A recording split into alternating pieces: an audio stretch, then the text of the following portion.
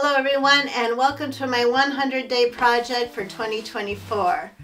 Hi, my name is Kat of Paper, Pens, and Coffee on YouTube and also on Instagram. I am the artist behind my own brand name of Studio 1070. I decided to do a little different approach of the 100-day project. I did it last year with doing 100 tags of different art. From mixed media to drawings to paintings. I even drew on a tea bag and attached it to a tag. This year I decided I am going to step out of my comfort zone and try to do a little more vlogging. I know everyone in the world is doing their own type of vlogging. Showing your face, not showing your face, showing you behind the scenes, sitting down and just talking, just telling them what their feelings are of the day, of the moment, tours of the studio. I call this my studio. It's a room in my home, but this is my own space. And this is day one for me. Just kind of an introduction. If you've seen my little raw or vlog in the raw, you'll know a little more about my mental health and my physical health and what I've shared, but this is just going to be more behind the artist. I have been inspired by many people on the Instagram and also on the YouTubes to try this out.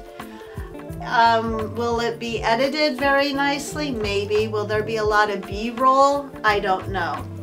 Yet this is how I'm going to do it. I'm going to try to be consistent. I'm not going to share every single day. This one I'm going to share today on February 19th, 2024 to get an interest. Hopefully people will be watching this. Remember to do all that clicking, subscribing, ring the bell so you'll be informed of the next one. But what I'm going to do is do a little videotaping daily, and then I will group it together and then post it under a playlist once a week. This way it's not stressing me out. The one thing that stressed me out last year for the 100-day project was that I filmed myself making the tag, and the very first tag actually took me 25 minutes. By the end of the project I was able to get it, depending on what I wanted to do that day, 5 to 10 minutes. But then to film it, and then I'd have to fast forward it to that 90-second reel. I started to post them on YouTube, but no one was watching it, so I'm like, why bother wasting that energy to do it? So why, I think I already said this, but why am I doing this? Because I want to feel comfortable showing my face on camera and also just showing another artist's point of view.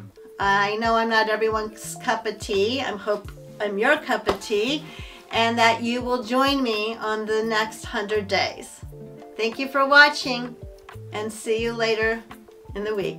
Bye!